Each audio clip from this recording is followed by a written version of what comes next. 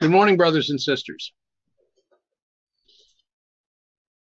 This morning, as we open the book of Judges, chapter 12, shall we ask our Heavenly Father for his guidance, for his direction, and for his wisdom, so that we may more properly understand the symbols that we are going to address today, so that we may then be further prepared to give a message to the others within this movement, to the church, to the world at large. Shall we pray?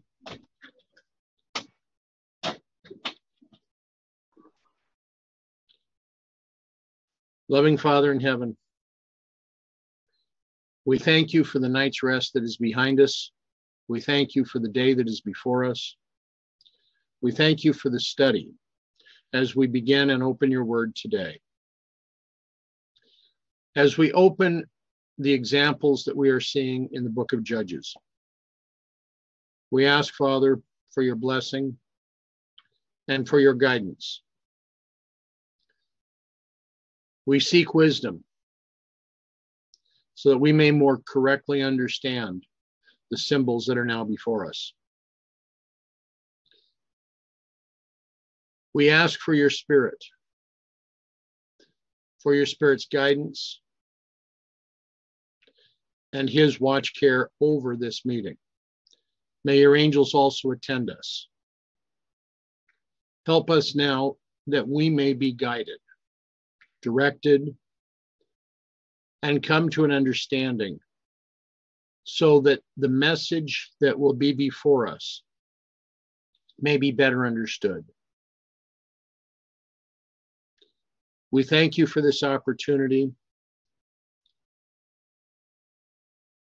We also thank you for your many blessings in bringing us back together. I thank you for each one that is attending this meeting and those that will view it later on the internet. Be with us now. For this we ask and we pray in Jesus' name. Amen.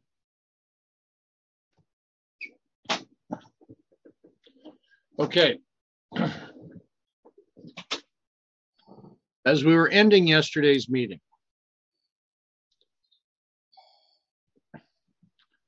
we come to Judges 12:1. Now, 12:1 can also be a symbol for the 12th day of the first month. And we know that from the 10th day of the first month on to the 14th day, we have this preparation time. The preparation time for the Passover.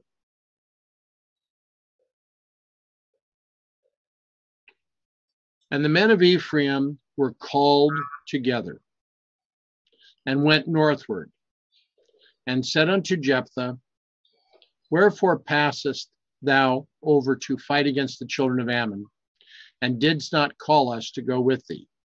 We will burn thine house upon thee with fire.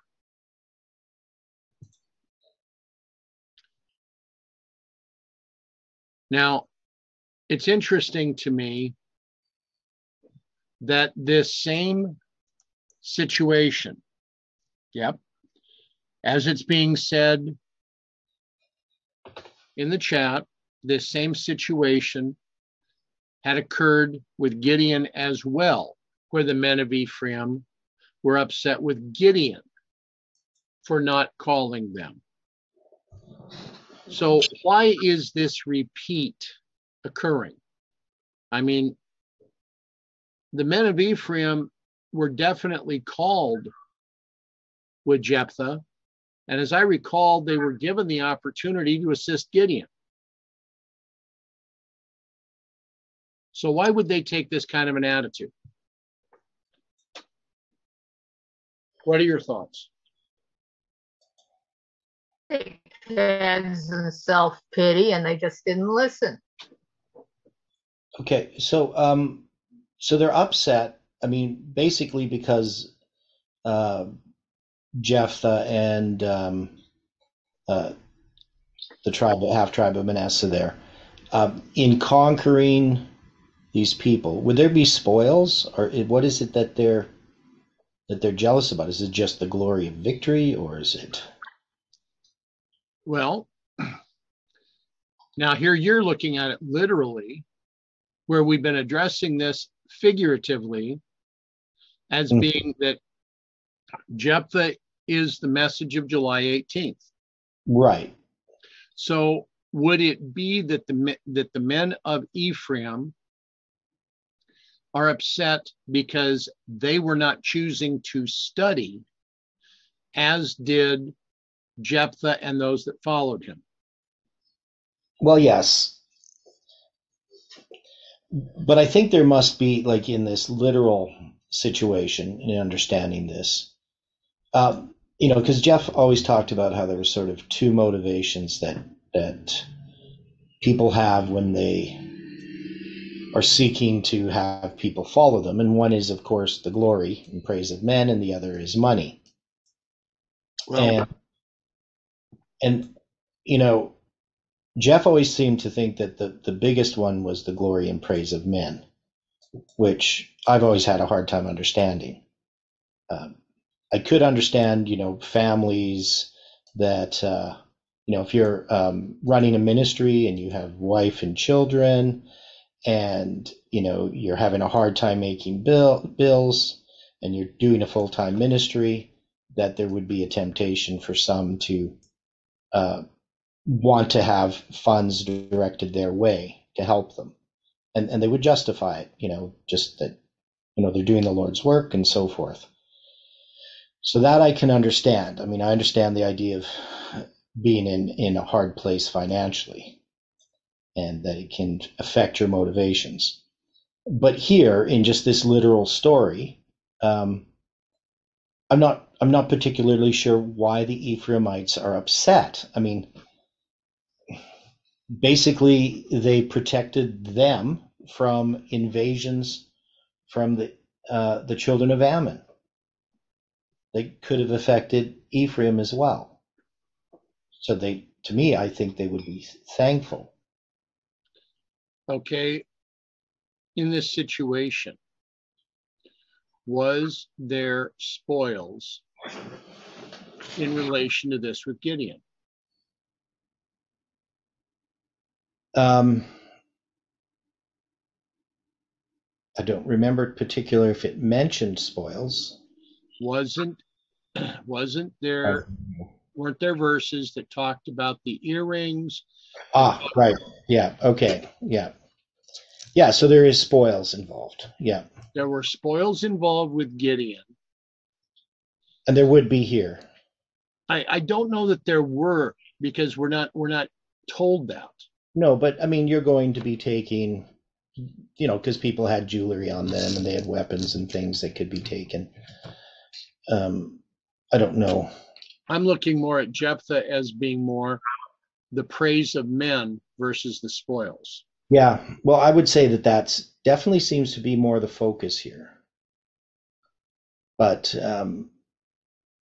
because in the other one, we do have the spoils mentioned specifically. But, so trying to understand the problems in the movement presently. One thing we've seen in the movement is jealousy. Quite a bit of it. Right. So it seems to be a huge motive in why people take the positions they do. And I mean, it seemed to be the main thing that was the opposition to me personally, because I know about it, with people like Tabo. One is it was money also, because he, which I can see now. But, just the idea that, he would take ideas from other people and sort of take the credit for them. He did with Collins' understanding of the Republican presidents and the presidents of the General Conference, right? He never gave Colin credit for that. And he did a lot of that with blessing stuff as well. So people seem to be territorial. They seem to, I don't know, it seems like an odd thing here for the Ephraimites to be upset. And we could definitely relate that to what's happening in the movement today, that there isn't really a reason for it. And also, it's a misrepresentation here as well. How is it a misrepresentation? Well, because Jephthah said they did invite them, or they're saying they weren't invited. But we have the same situation in Judges 8:1 with Gideon. Right. So yes.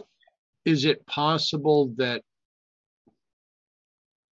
the situation with the Ephraimites is one where they were so comfortable in their own little world that when the call comes out, join with me, whether you're talking Gideon or whether you're talking Jephthah, when the call comes from their brother, the other portion of Joseph's inheritance, that they decide time will tell. Well, I mean, if we want to look at it in this movement, I mean, because that's what seems to be it's talking about here in the context of which we've placed this. It seems very, very solid. People have been invited and continue to be invited to these studies. Now, I'm not sure how many people watch them on YouTube, like of people from, our group. But, we don't have many that show up live. And of course, it's kind of understandable. It's pretty early in the morning, for some people. Not for me, but. Just some people? Yeah. Well, lots of people. Thank you. Yeah. I mean, doesn't seem early to me, but anyway, so it's understandable why some people maybe don't come to the morning meetings and watch them later on video. And it's also understandable. Sabbath is busy, and if you're involved in the other groups, you may just watch the videos at another time. But, there were people who were following these meetings for a little while at first, and then when conflicts arose, they stopped participating. And,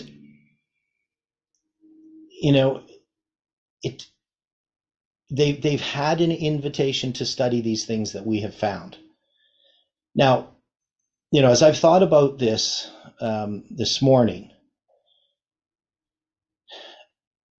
we're in a dangerous situation within this movement presently. Why? Well, if this applies to us and we're going to have this shibboleth, there is a further division that occurs over this shibboleth, which we're going to look at. And we'll see what it represents. That is, many people will reject, again, the foundation of this message, the foundation of Adventism. But the ones that will be rejecting it are primarily going to be those of the movement that have rejected the message of July 18th. Right. Even though they may give lip service or not say anything about it, they already have. Well, and to me, the motivation, I mean, there's a reason why people don't look at things. I mean, we had, in one of the studies, for 5 hours, one of my friends from Canada attacked me and the message and everything, saying it needs to be made simpler, it's too difficult, all these different character sort of things that were talked about. And it didn't make any sense to me, because this is a very powerful truth. But the thing is, if you don't look at it, if you don't spend the time studying it, if you don't know what's going on, you can easily reject something out of a self-imposed ignorance. And I'm not trying to be so hard on people, but we studied about the Cottrells, see how this applies to this movement, that this is to take up this message that we had by becoming involved in this movement, to take up the message of July 18th, is not some small thing that you can say, I don't have the time, or it's too hard. You know what I'm saying? I mean, yes. If the footmen tire, then what's going to happen when the horsemen come? I've talked to some of these people, and a lot of it is just plain hurt feelings. Hurt feelings often stem from pride. So get off yourself and get into the word is my advice. I say, why don't you use Matthew 18, where Jesus counsels us to go to our brethren and discuss it with them? Yeah, and the truth is supposed to help us see our condition, right? So we all know we have these problems. We all have problems.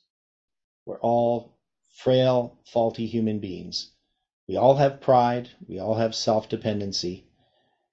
So we're no different than anyone else. I don't like calling these people or labeling people in some way, because we're all a part of this. It's not an us and them sort of thing. But we do know these people because they don't want to be named. Yeah, I know, but I don't still want to. Are we watching all theirs too? What's that, Rosanna? Are we watching all of theirs too? Yeah. Mm-hmm. And we actually study their material too. So we don't just watch it, we study it and discuss it, what's going on. So for instance, we've been studying Leona's paper. We studied Odilio's material. We studied Colin's material. And I think that's an important thing to do. I think we need to be looking at this to see whether we're in error or not. I mean, that's the whole purpose of these studies, is to examine everything and to examine it in the light of God's word, following Miller's rules. And as we do this, we end up coming to these insights in these passages here in Judges that just fall into place. I mean, maybe I'm self-deluded, I don't know, but I can't see how I possibly could be. There's too many objective evidences that allow us to understand what's happening here. So here we are in this situation. We're part of this movement. It's a serious matter. We know that there are people who do have hurt feelings, and that causes them to act in ways that aren't rational. And we have to also check our own feelings. Are we acting rationally? Do we have hurt feelings? Are we really just interested in truth? Are we trying to defend self? All those things we need to examine. And that's why these studies on righteousness by faith are so important. But here now we have this part that we're going to be studying here in Judges chapter 12, verse 1 to 12, verse 7, dealing with this conflict with Ephraim. Now, it's interesting to note that Judges 12, verse 1 is the 12th day of the first month. And the 12th day of the first month in the story of Ezra is when they leave the river Ahava. Now, how would that apply to what we're studying here? Wouldn't it be that this is a symbol of returning to the old paths? Okay, so it's a symbol of returning to Jerusalem, right? Right. We know that 12 verse 1 is going to be connected to or the 12th day of the first month is connected to the 20th day of the 9th month. That is, remember the 4 days that are right. That they come and mourn the virginity of Jephthah's daughter. Jephthah's daughter, right? So we're taking these as these waymarks that occur in Millerite history, the four waymarks, and the four principal waymarks: the first day of the first month, the 12th day of the first month, the first day of the fifth month, and the 20th day of the ninth month. Those are the ones mentioned specifically in Ezra. And we know the story of Ezra applies to this movement. We studied it in many different ways: the 3 days, the line of the number of days representing months, right? So just so many different ways that we have. And now here we have this conflict with Ephraim. And so this conflict is going to go to the root of the problem that exists. So this is an opportunity for us in this movement, but it's also a warning. Okay. Now, as we're looking at this, dealing with the 12th day of the first month,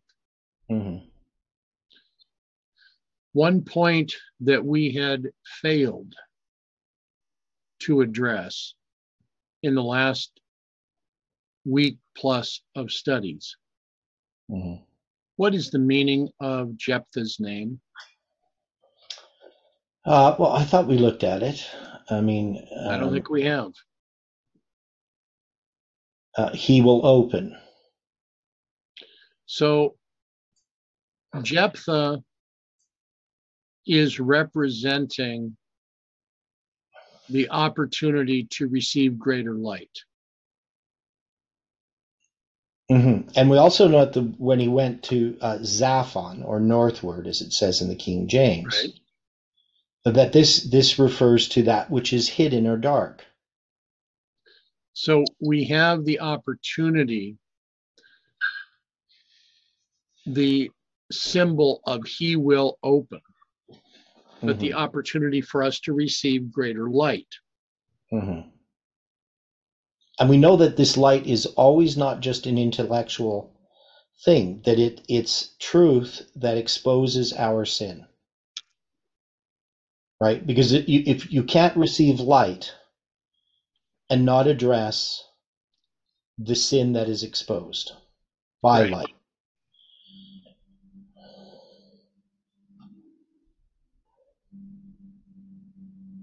Right. Christ opened the eyes of the blind, he said, Ephphatha, be open. So we have to be willing to use that eye salve, which only comes from him.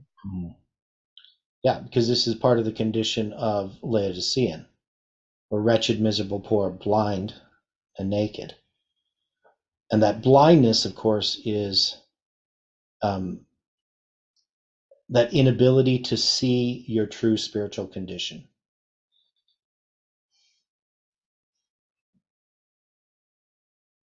That's why the eye salve allows us to see who we really are. Right. Now, we do have the symbol which Angela, I believe, had pointed out about the passing over that connects us to the symbol of the Sunday law. Somewhere, anyway, I think it's where thou passest over. So we had that connected. And also we have Ammon here, right? So we know Edom, Moab, and Ammon, and the chief of the, or Edom and Moab and the chief of the children of Ammon are mentioned in Daniel chapter 11, verse 41. If I remember correctly. And then we have here, one of the things, even just going back to Jephthah, remember when, if his name's he will open, remember when he makes his vow, and we have the door, a double door, right? The doors, right, dual, that open, and his daughter comes out, right? So, and we see that vow and his daughter coming out is this sacrifice that has to be made, that we didn't foresee, that the prediction in predicting Nashville and making that public are we going to keep that vow or not? Right, is the question. We have no choice but to keep the vow. Well, yeah, I mean, yeah, but you know what I'm saying, that some people don't make that choice. They ended up rejecting July 18th and everything it meant. So we're in this situation then that this message of July 18th has opened up to us all kinds of truths, but Ephraim is going to Zaphon, to darkness, to this hidden place. Right? They don't want the light. They don't want the door of the heart open, because then it will expose their condition. And in order to justify what they're doing, they have to give a false report. They have to claim that they weren't invited.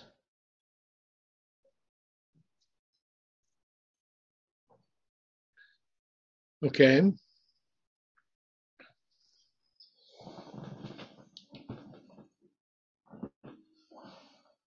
So we have the men of Ephraim, represented by those that have set aside the message of July 18th,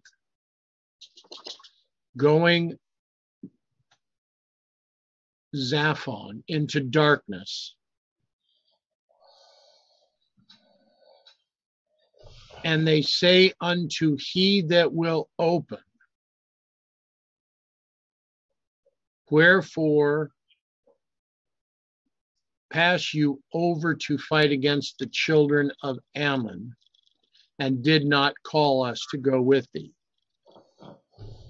We will burn thine house upon thee with fire. We will destroy your family. We will destroy your reputation. We will make of you none effect. Well, gossip is like a fire. It's darn hard to put it out once it starts. What was like a fire?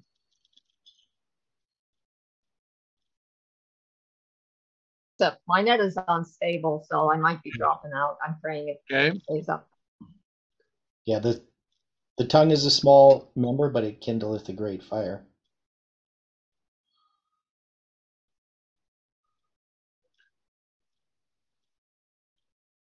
I find it interesting as they're putting it there, that we will burn thine house upon thee with fire. So we have burn, which I believe you would call that saraf. Yeah, saraf. That's where we get the word seraph for angels. It means Okay. bright or burning ones. Yeah. And Ayash for the fire. Yaesh.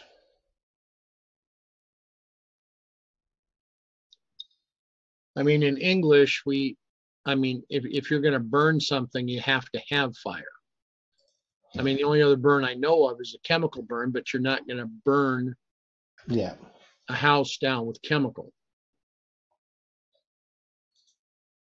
At least not that I could think of.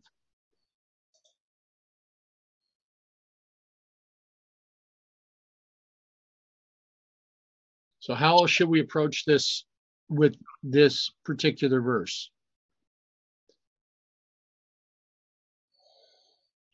I mean, it is kind of fearful, because that means that those that have rejected July 18th, of which we all know many within the movement, are going into darkness.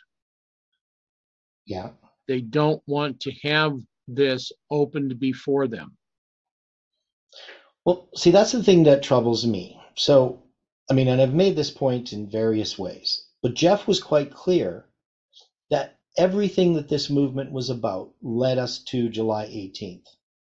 That's why he proclaimed it.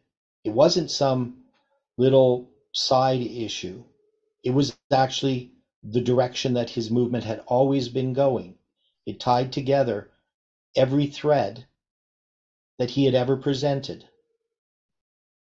And we know, of course, that it's also then the result where Adventism was leading, right? Because we're repeating Millerite history and unsealing those thunders, and in so doing, receiving the light that the Millerites never received. So when we reject it, I mean, we're not just rejecting, Jeff's movement, and we're not even just rejecting Adventism, we're rejecting Christianity as well. And I don't see any way of escaping it. I can't figure out, there's no logical attack that can be done against what this movement has wrought, that God has done through this movement, what he has shown us. That's why they'll attack personalities instead of the movement. They don't know what they're talking about. They haven't been weaned from the church's tit. You know what I mean? They just want to be fed milk and smooth things and pat each other on the back. Okay. Well, we can't really talk about people that way. I mean, I understand what you're saying, but we have to recognize that this is about this movement and about messages, not about people, right? Because we could easily be rejecting July 18th and not know it, because we might reject the light that actually exposes our sin. So I know what you're saying, but I don't like the us and them sort of language. Okay, received. I know I'm tactless. Okay, but it's not just that. It's how we look at ourselves, because we should be seeing ourselves in all of this. We shouldn't be seeing other people. And we should look at these as messages, not as groups of people, Jephthah representing our study group or something like that. This is about a message. And we may make a pretense of believing something. It doesn't mean that we really do. Because the belief of something actually, when it's truth, will bring about a change in the person's life and character. It'll make us see things correctly, because that's what light does. It takes the blinders off. It opens up those secret things of darkness so that they can be seen, so that a room can be cleaned, that a house can be set in order, that our sins can be exposed. And that's why we're studying truth. That's the only reason why we're studying truth.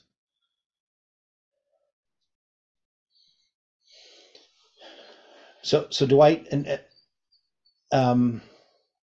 you had is that consistent with your point that you're making here, or is there more? No, I would say that that's right in line with what I'm trying to say. Okay. I mean, all of us know many that have been within this movement. Mm-hmm. There are those that have gone off and chose to study things much different than the message of July 18th. Mm-hmm. Now, there are fragments of the movement remaining, but these fragments are to a point where they're deciding that their own opinion is greater than any of the other opinions or other studies that have been presented. Mm-hmm. I know of people, I know of those that claim to be within the movement that are setting aside many of the warnings and the admonitions that Mrs. White had given, that are deciding that the health message doesn't apply to them, that it was something for a prior time.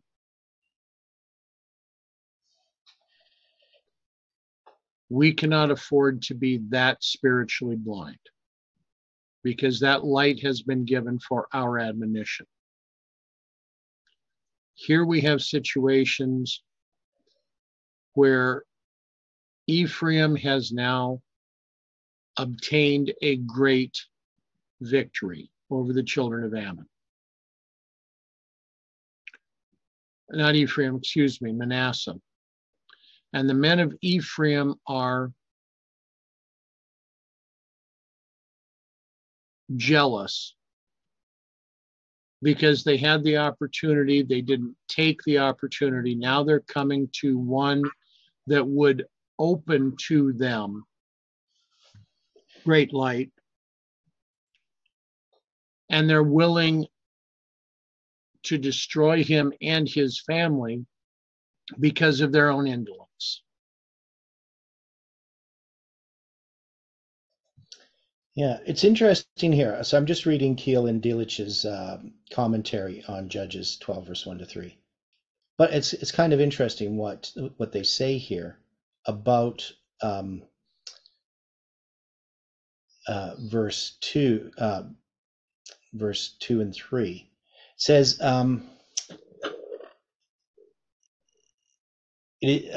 Jephthah's appeal to the Ephraimites to fight against the Ammonites is not mentioned in Judges 11, which we noted. It doesn't mention it there.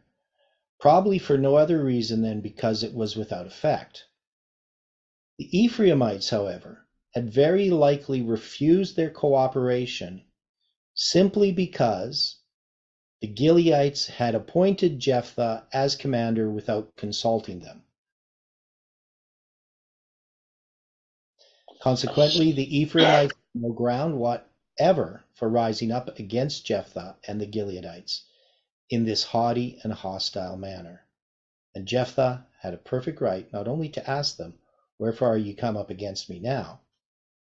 to fight against me, but to resist such conduct with the sword, which of course is the word of God.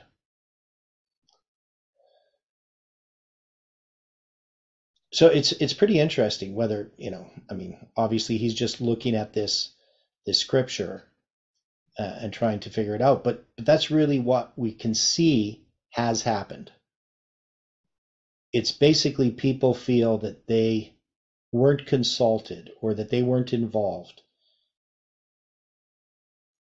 It's just simple human pride that often makes us reject light.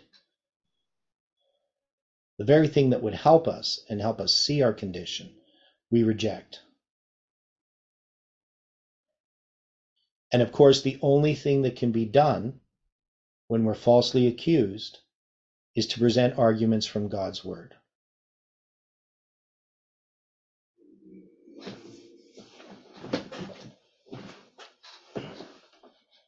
But I think that's what we have to do to begin with, is present these answers from the Word of God.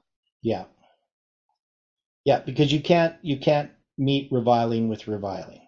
No, a soft answer turneth away wrath. Right? Yeah. So here's Jephthah.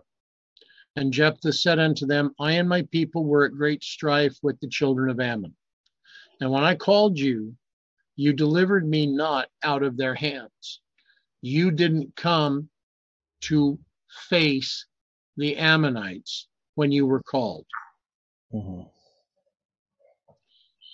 And when I saw that ye delivered me not, I put my life in my hands and passed over against the children of Ammon, and the Lord delivered them into my hand.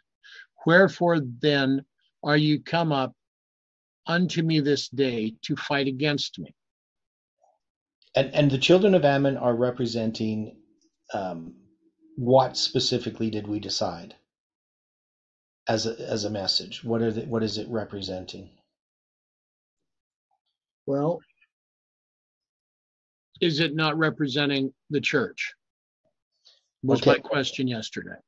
Yeah, and we would say it can't represent the church. It would represent a message that is opposed to, the church could be carrying that message as well. But it's a message opposed to July 18, 2020. It's opposed to the system of Bible study that we are engaged in. It's opposed to the movement. A message that is seeking to undermine and attack everything that this movement is about. But it's within the movement. It's not something outside of it. Right? Because it's a relative. Now, of course, that exists with the church, as we talked about. But it's what we're more concerned about here is what's happened in the movement itself. And my view has been for a long, long time that the false message of righteousness by faith is part of it. Now here we see Leona presenting the correct message of righteousness by faith, but we've seen others presenting a counterfeit message. And they don't even seem to be aware of it. That is, they seem to rejoice in when they hear the truth being presented, but when they present it, they present error. And they can't see the difference. Because to them, it is just merely one of a party spirit. It's just merely a stance they take with no understanding. And that's what I think the children of Ammon represent. That's the enemy that needs to be fought against. And that the thing that fights against it, the thing that has corrected this movement that corrects Adventism, that puts us on the right track, is following a method of study that led to the July 18, 2020 prediction.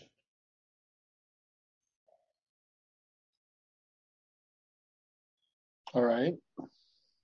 Yeah, it was interesting because I was conversing with someone way back in 2014. I happened to run across this discussion on the internet that I had back then. And this person was accusing me of being using the same methodology as Shepherd's Rod. And Jeff has always pointed out that Shepherd's Rod is a counterfeit of this movement. And I know quite a bit about Shepherd's Rod's history. Victor Huthoff and some of his views and how he misused Ezekiel 4 and verse 4 to 6 and things like that. But the person isn't all that wrong. That is, on the surface, there is a great similarity to the way that Shepherd's Rod looks at things, and we do, on the surface, but not once you dig down into it. And I think the big difference has to do with our understanding of Millerite history. Shepherd's Rod does not go back to the old path. It continued to reject light that was established. That is, it's not new light, but it is using methods that are similar, uses analogies and parallels that we use. And so what we have is we have to have a message that's going to put Adventism on the right track. There's lots of false messages out there. And this movement has been ordained of God to have a consistent message with the past while also being open to new light. And this is unique. Believe me, I've watched all kinds of videos, I've read all kinds of books and articles, I've had discussions with people of all different views. You got the Feast Keepers, you got Lunar Sabbaths, you got the Anti-Trinitarians, you got God Does Not Kill, and just on and on, all these different people with different types of time prophecies and et cetera, et cetera. And on the surface, somebody looking at our movement would say, well, that's just another one of those. But once we delve into it, there is a consistency that goes right back to the beginning, not just of Adventism, but of Christianity itself. And it sheds light upon everything that we've ever believed as Seventh-day Adventists. Nowhere do we come to the point where we say, well, Adventism was wrong about this and it needed to be corrected. All we see is Adventism was right, and this light establishes it, makes it more clear, it adds more detail, but it never undoes anything of the past. And so the children of Ammon are trying to undo what God has wrought, right? Because what is the argument with the Ammonites? Why are they going to war?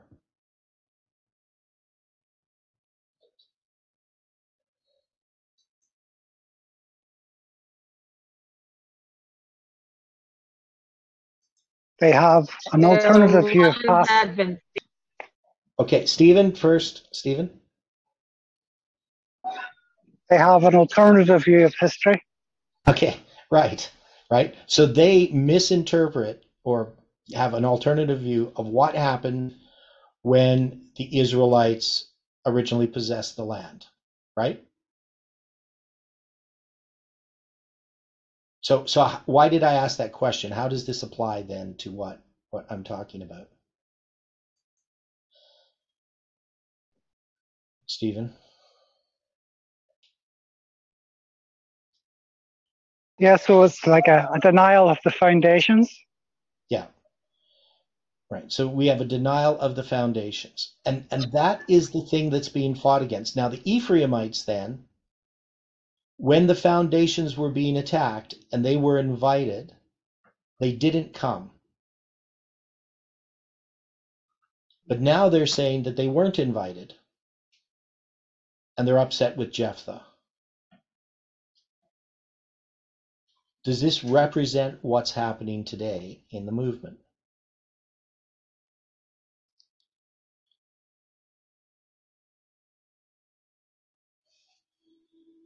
I think this has to represent what's happening in the movement. Can we have some Yes, specific examples? Can we give some specific examples? can, but I'd be revealing the people that have odds against you. But I know what you're talking about. Okay. Well, yeah, I wasn't necessarily thinking about how we reveal people, but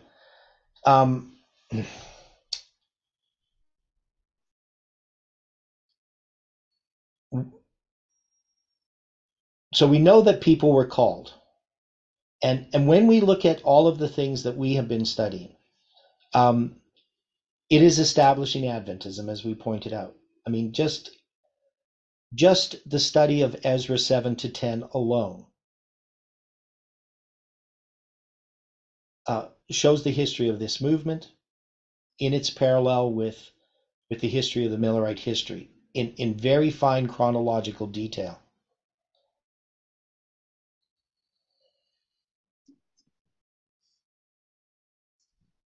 So people were invited,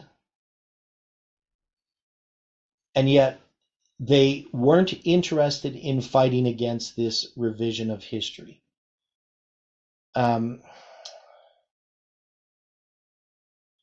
let's look at righteousness by faith itself. What is the problem? I mean, we were going to be looking at this in our Friday night studies.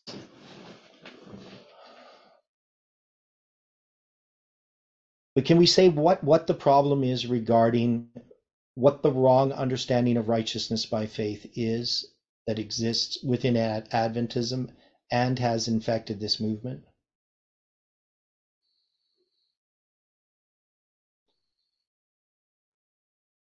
The understanding of righteousness by faith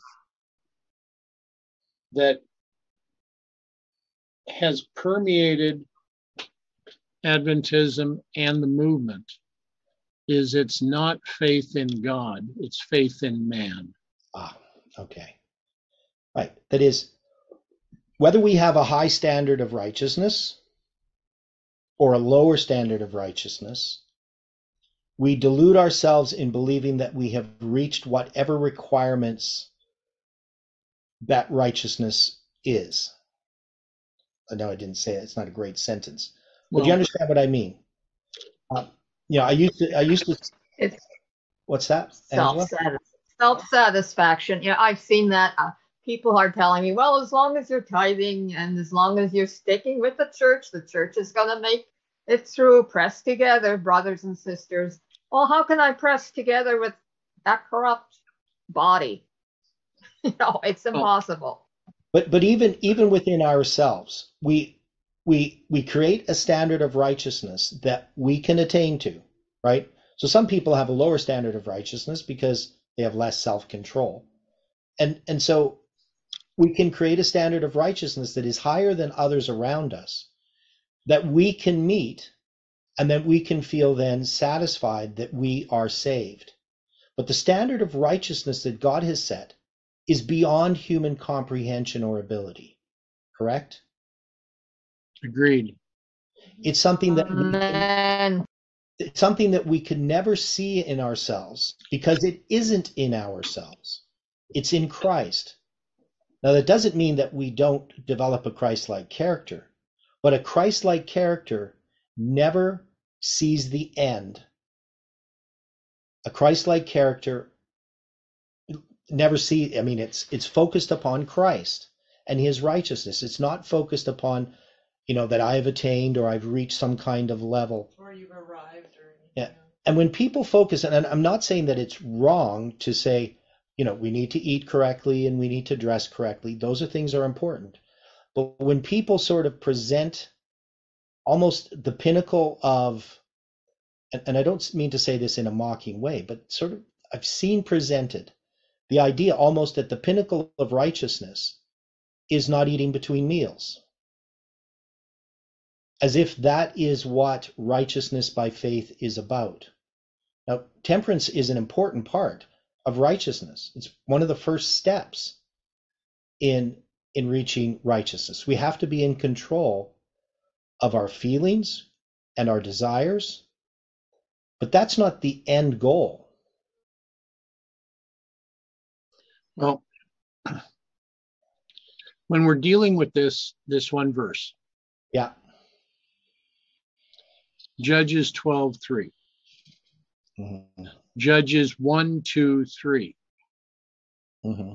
I would have to ask if this is not a symbol of first, second, third angel's message. So therefore, a symbol of righteousness by faith. Yeah. Well, you can actually see in these three verses a reform line. Okay, but what I'm getting at, Yeah. When I saw that ye delivered me not, I put my life in my hands. Now the translators would have given reference to the following. Now, when we're looking at 1 Samuel 19:5, it states, for he did put his life in his hand and slew the Philistine. And the Lord wrought a great salvation for all Israel. Thou sawest it and did rejoice. Wherefore then wilt thou sin against innocent blood to slay David without a cause? What's being asked here? What's being asked in this verse? It's giving us the representation that David went before Goliath, not caring if he was going to live or die. He did it for the glory of God, right? Mm-hmm. That when he sought God's glory and not man's glory, when he laid his own glory in the dust, God provided the manner in which he was able to slay Goliath, right? Mm-hmm. But here's the antithesis. 1 Samuel 28:21. And the woman said unto Saul, and saw that he was sore troubled, and said unto him, behold, thine handmaid hath obeyed thy voice, and I have put my life in my hand, and have hearkened unto thy words, which thou spakest unto me. Who is speaking to Saul in 1 Samuel 28:21? Well, this is the Witch of Endor. Right. Saul was seeking his own glory. He was not trusting God. Mm-hmm. David was willing to trust God no matter what the outcome was. Saul was not. Mm-hmm. He chose that It was going to be his way and his way alone. The message of righteousness by faith is one where you're willing to trust God so completely that you care little for what happens to you. You let God lead where God decides you need to go. Mm-hmm. That's been the problem within the church. That's been the problem within the movement. That is the problem within us. The problem within humanity. So Job said it, wherefore do I take my flesh in my teeth and put my life in mine hand? And then Psalms 119, 109. My soul is continually in my hand, yet do I not forget thy law.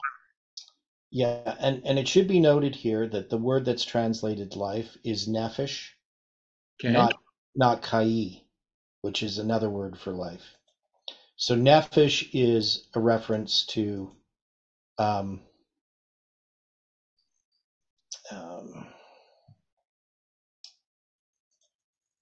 do we put that? It's soul, self, life, creature, person, appetite, mind, living being, desire, emotion, passion.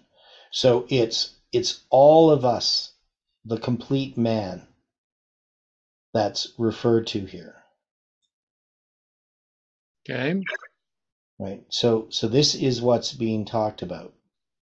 You know, because Hebrew has those two basic words for life. So Jephthah,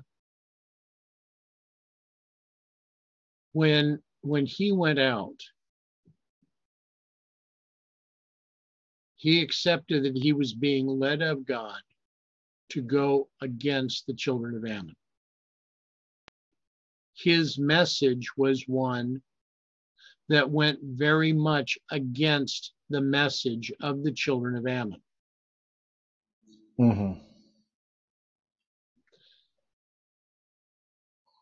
His concern was for the character and the righteousness of God, not for his character. He placed that the children of Ammon were trampling upon the message that God would have given. And he stood up for God without concern for what was going to happen to him. Mm-hmm. The situation that's been occurring here, whether we're looking at this within the movement, whether we're looking at this within the church, is very much like with what is going on in the world. They want control. Specifically, they want control of the money. They want control of the economy. Because if they control the economy, they control the people. They don't care about doing things God's way.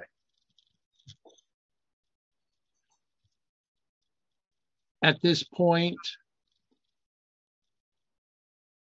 God is very clear.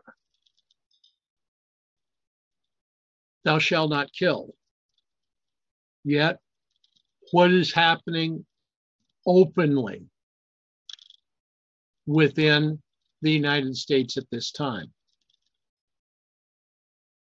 Oh, well, you should be allowed to abort your baby right up to the moment of birth, right up until after the child is born.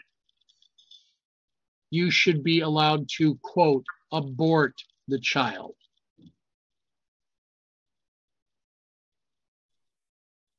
How does God look upon that? He doesn't look upon it with favor. Because there They are taking the life of another, of an innocent, in their own hands.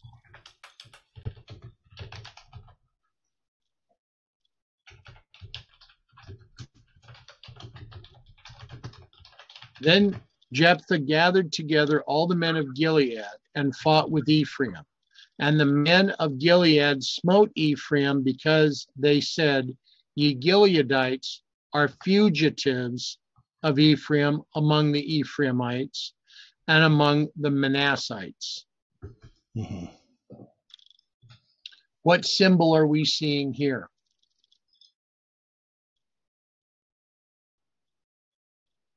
Okay, well, I don't know the symbol. But what you see here, I guess the accusation is that these Gileadites are fugitives of Ephraim among the Ephraimites and among the Manassites, that the Gileadites are fugitives, Right. refugees. That's the idea here. So Jephthah, I mean, this comment that I'd read in Keelan Delitzsch, I mean, that's part of the argument, is it's why basically do you have Jephthah as your leader, for one, but also you really are just fugitives. You're not really Riffraff. Yeah, riffraff. riffraff. Interesting. Why would you see it as riffraff? Well, Because that's how some folks have looked at me. I've been called I won't even say some of the stuff I've been called, but one of the choice ones was overbearing windbag who's greatly in need of psychiatric help. well, disreputable persons is riffraff. And I mean, part of what their arguments are in especially in their secret gossip, because I know quite a bit about what's being said. I've had recordings of things that have been said. But basically, when it comes to me personally, people have seen me as someone who was rejected by Jeff and kicked out of the school of the prophets. So the question is, well, why should we listen to a message from this person? We need to be going through the regular channels. The movement isn't one person. And especially a person that, you know, people can see a lot of defects in. So this is kind of the arguments that are made. It's an attacking of the man, not attacking of the message directly. Man, that's what I'm saying. I'm saying you need to look at the message, not the messenger. I even told one person, even if it were Balaam's ass given the message, I would still focus on the message, not the messenger. Yeah, and the thing is, we all have our weaknesses and faults, the character defects, personality problems, history, all those things. And so it's easy to start to point to the fault of a person rather than addressing what's being taught. And we saw that in that 5-hour study on Friday night back in whenever it was, February or something, where it was pretty clear, maybe it wasn't February, it was later than that. Anyway, it was pretty clear that the person wasn't interested in actually addressing the points. They brought up points, but those points were bogus, because really, when it came down to it, it was about feelings. It wasn't about what was being taught. It was about a party spirit. What side are you on? And this is the problem that we see here. I mean, this section here is hitting very close to home for us in this movement. And we have to be careful about how we deal with others that we differ. If a brother differ with you on certain points of view, are you going to follow the counsel that Ellen White gives? Are you going to make them out to be a heretic? Are you going to misrepresent their views? Or are you going to sit down with them? And I've actually invited some of the people to present in our studies what they have been presenting other places, and they refuse. So I've had to go through those studies on my own with everyone here. But everyone's invited. There's no secrecy here. There's no us and them. We are all brethren, and we need to come together to study God's word, not to be attacking each other. But we see here that when the Ephraimites come, the only defense that Jephthah has is the word of God, the sword here in this case. But it's representing the word.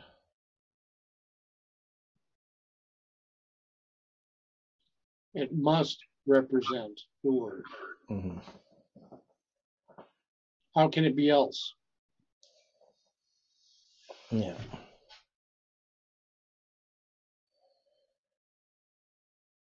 Okay, so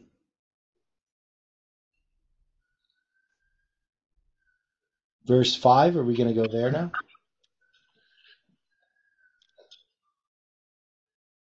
And the Gileadites took the passages of Jordan before the Ephraimites.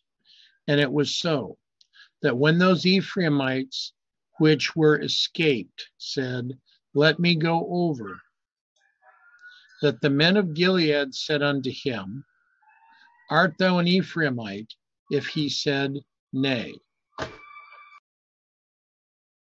So they're doing an examination of the Ephraimites, person by person, message by message. So here again, in verses 4 and 5, if we were to look at what the translators had used, first, looking for verse 4. And Nabal answered David's servants and said, "Who is David? And who is the son of Jesse? There be many servants nowadays that break away every man from his master." But Psalm 78:9, the children of Ephraim, being armed and carrying bows, turned back in the day of battle. What type of soldier carrying a weapon turns back in the day of battle? Yeah, well, there's this little anecdote. I don't know if it's true, but you can find online all kinds of French rifles. Okay. They've been dropped once, but otherwise never been used. Yeah. Right. So there's the idea of the French in the Second World War, that they caved into the Nazis. But yeah, that's somebody that's a coward. Now, what did they call the government that came in France about that time? Vichy. Vichy. Vichy. And what do you call cold potato soup? Is that the vichyssoise? Vichyssoise. Mon Dieu. Je mange la soupe de pois. So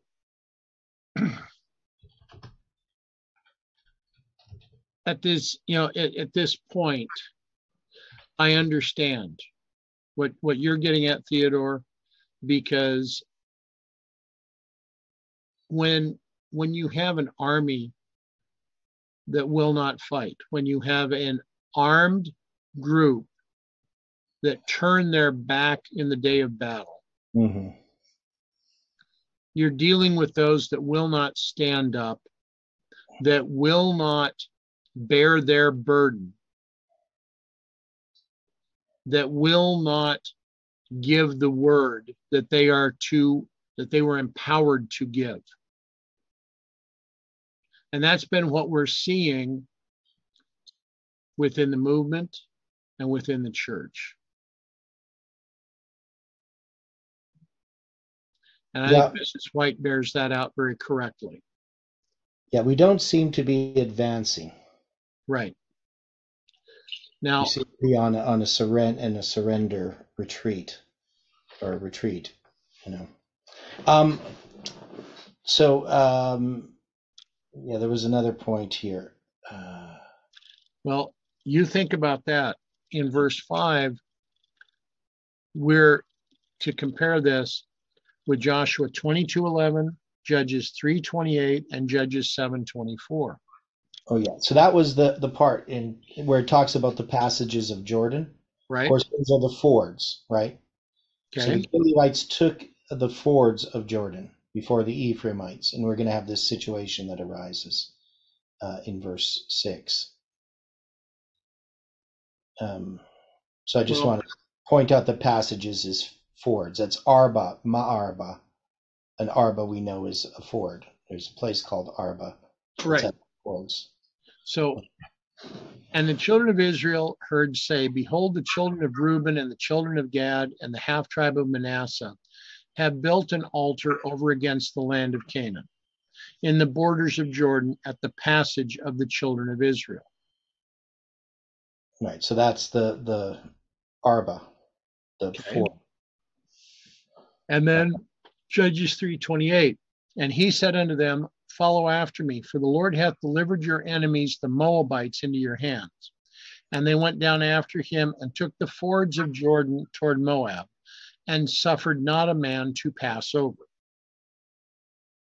So here's your Arba again. And Gideon sent messengers throughout all Mount Ephraim, saying, come down against the Moabites, and take before them the waters unto Beth Bara and Jordan. Then all the men of Ephraim gathered themselves together and took the waters unto Beth Bara and Jordan. And this is after the victory had largely been won. Right? Mm-hmm. So we're dealing with this. We're being shown that, again, the Ephraimites did not choose to use their sword in the day of battle. They turned their back to the battle.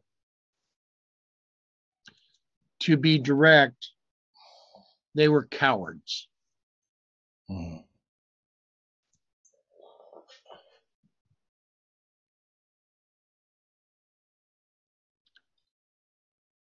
Now in 12:6. And they said unto him, say now, Shibboleth. And he said, Sibboleth, for he could not frame to pronounce it right. Then they took him and slew him at the passages of the Jordan. And there fell at that time of the Ephraimites 42,000.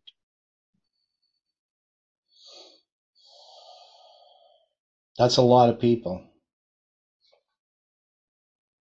That's a huge number of people of the tribe of Ephraim. Yeah. And one thing we know about the tribe of Ephraim is at the time that they crossed the Jordan, they had 40,500 military men. Okay. So this is 42,000 men. So obviously, I mean, they had a lot of young men that grew up to become these men that are going to die here.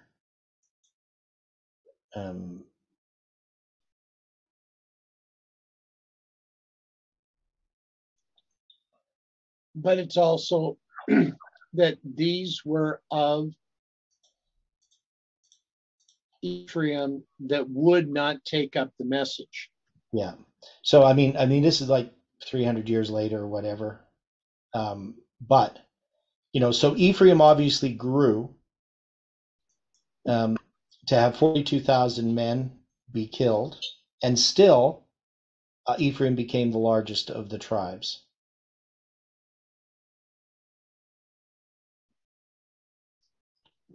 Now, Psalm 69:2. I sink in a deep mire where there is no standing. I am come into deep waters where the floods overflow me. 69:15. Let not the water flood overflow me, neither let the deep swallow me up, and let not the pit shut her mouth upon me. Okay, so one of the things is the word shibboleth means flood or flowing stream. Okay. Right? So so when we're dealing with these quotes, Psalm 69:2, this is when it talks about the floods, it's using the word shibboleth, right?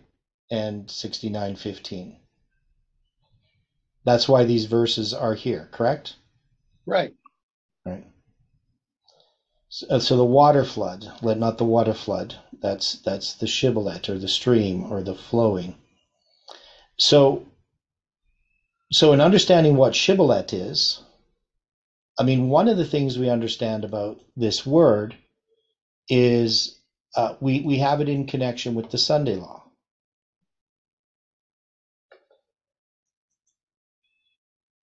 All right. I mean, the idea of an overflowing scourge, though it's a different word.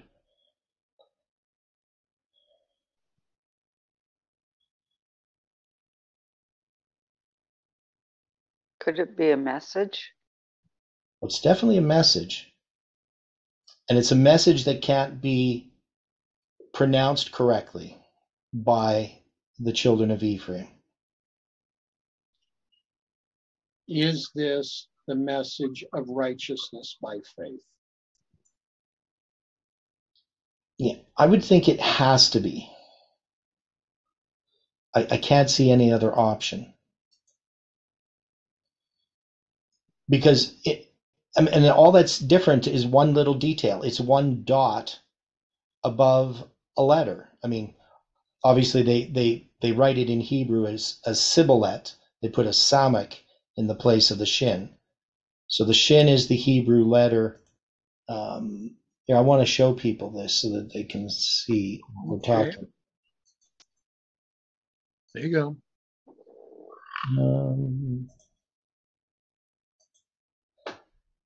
Okay, so this is just Wikipedia.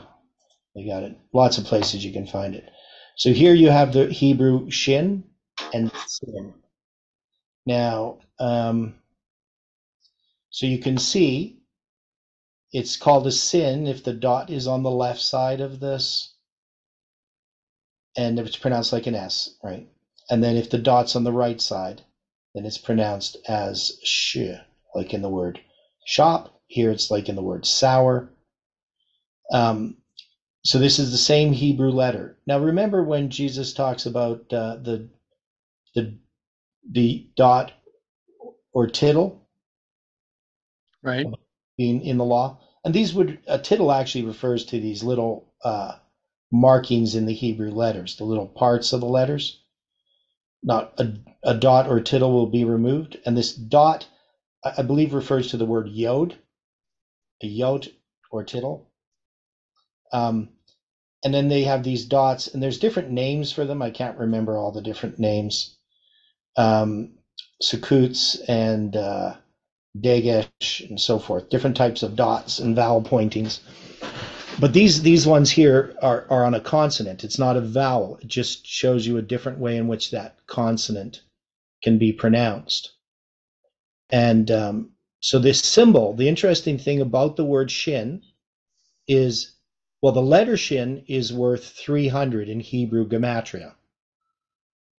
That is, they have each of the letters in Hebrew represents numbers. Some of them represent like just the single digits, like Aleph is 1, Bet is 2, Gimel is 3, Dalet is 4, etc. And then you have some that represent 10, 20, 30, 40, etc. But with Shin, it represents, and it's the second last letter of the Hebrew alphabet. Tav is the last one. And Shin represents 300. Now, if you spell it out, the word Shin, it's Shin, Yod, Nun. A Yod is worth 10. So Aleph, Bet, Gimel, Dalet, Hey, Vav, Zayin, Het, Tet, Yod. Yod is the 10th letter. And then a Nun is worth 50. So when you add that together, a Shin is worth 360. So even though I'm saying that the Shibboleth represents righteousness by faith, we have this one letter in this word, and it represents something that would represent time and the symbols that we are using. So the question is, can we connect righteousness by faith to prophecy and to an understanding of prophecy? I think we have to. I mean, so what was the problem in 1888? Why was the message of Jones and Wagner rejected? Why was the third angel's message rejected in 1888? Because the leadership no longer had based their understanding upon prophecy. Right. So one is they had rejected the first and second angel's messages. So you can't have a third without the first and second.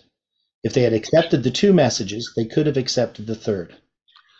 Would you go back to what you just had up on the screen, please, for just a second? Okay.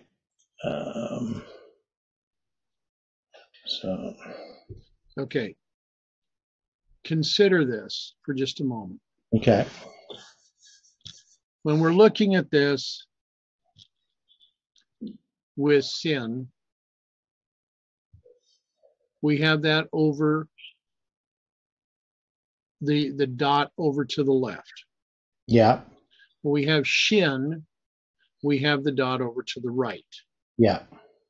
But in both cases, the Hebrew letter has three figures. So does this Hebrew letter represent the message of Revelation 14? They're three angels' messages. Exactly. Well, I mean, that definitely would make sense. So the emphasis is not on the first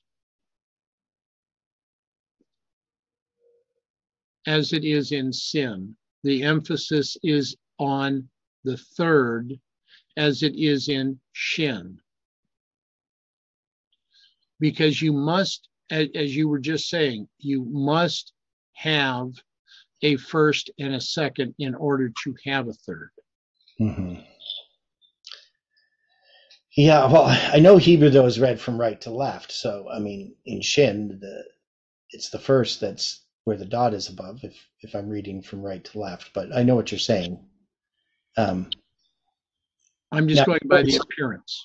Yeah, the other thing is these also, as we were talking about before the study was recorded, is that this represents a hand. That is, the Jewish priests would hold up their hand, which were Spock, Leonard Nimoy, used that to represent that live long and prosper symbol, where you hold up your hand in that fashion.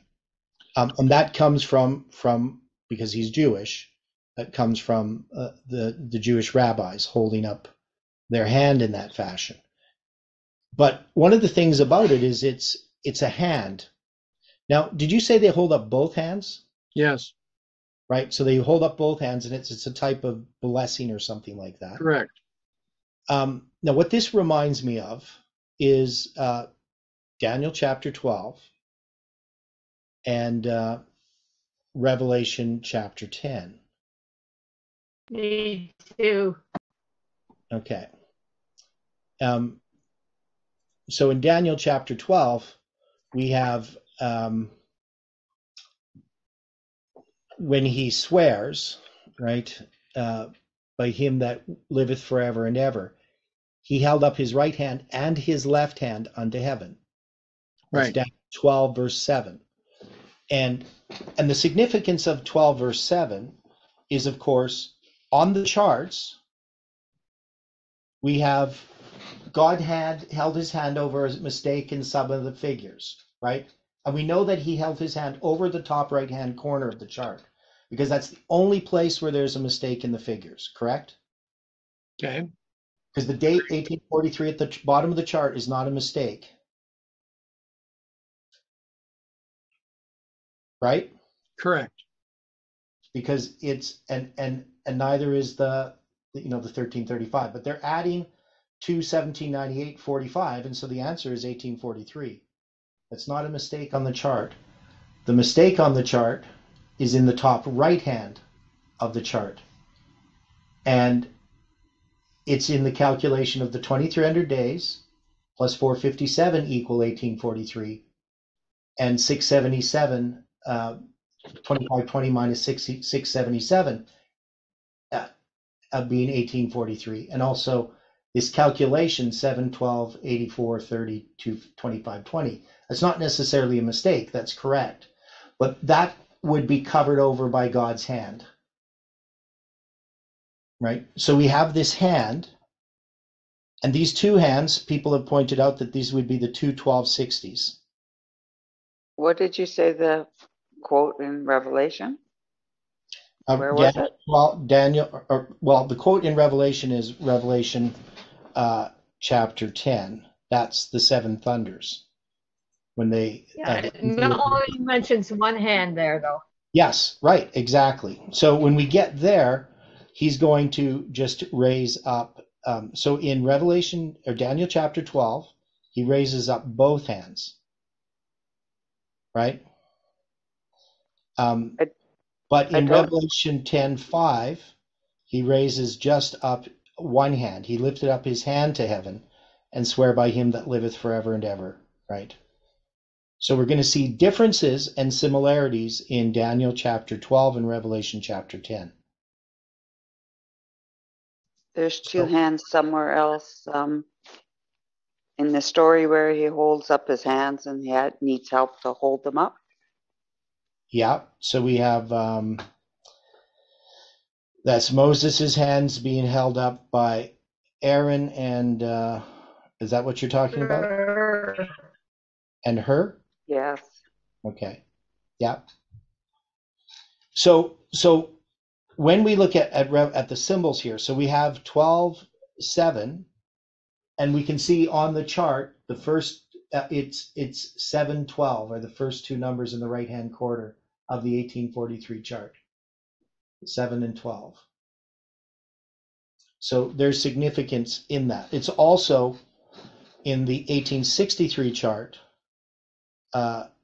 It's going to be representing that as well, just in a symbolic form with the 70th week.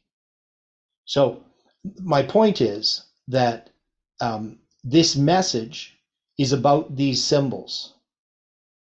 And if the hand represents 360, if Shin represents 360, because the word Shin, the gematria of it is 360, that's the symbol for a day for a year, right? Correct. But also the Shin itself represents 300, and that's a symbol for, which comes from Gideon, but it's a symbol for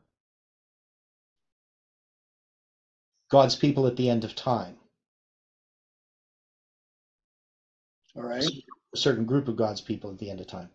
Now, when he swears and he lifts up his hand in, because he's going to stand upon the sea. I saw a stand upon the sea and upon the earth, this angel that lifts up his hand to heaven and swear by him that liveth forever and ever. So he's going to lift up his hand, and that's going to be in Revelation 10:5. And 10:5 is the 10th day of the 5th month, right? That's a symbol of the destruction of Jerusalem. So we have all of these symbols in these verses, in what's being depicted, that this is something that this shibboleth then, we can relate this to the hand, right? To the message of the 2520 and its connection with righteousness by faith. That is, prophecy is connected to righteousness by faith. Right. And in another way the left and right hand is represented is the separation of the goats. And we can see then Shibboleth is using this, we could say, a left and right hand representation Right. of the two classes.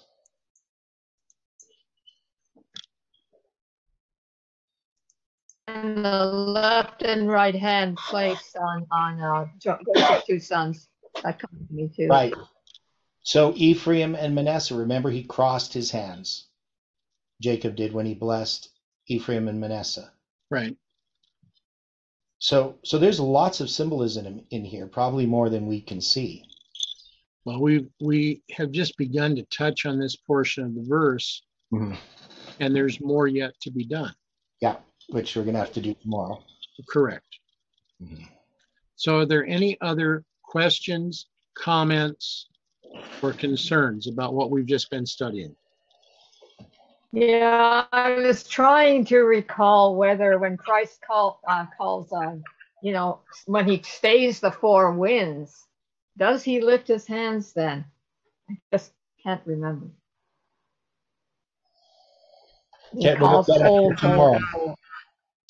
Look that up for tomorrow, Angela. Yeah. Okay. Make that your assignment. Yeah.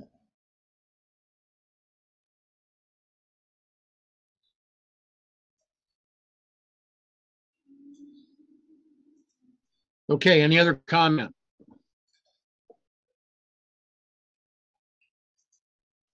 Shall we then close with prayer? Gracious Heavenly Father, we thank you for the many examples that you are providing us, for the many symbols that we need to consider, and for the time that we have spent together. Be with us today in all that you would have us to do. Direct our paths, show us that where we should go. May your will be done. Help us and guide us now. Be with us in all things, for we need you this day. Help us so that we may have faith that all that is done to your glory and not to ours. For this, we thank you and we praise you in Jesus' name. Amen. Mm-hmm.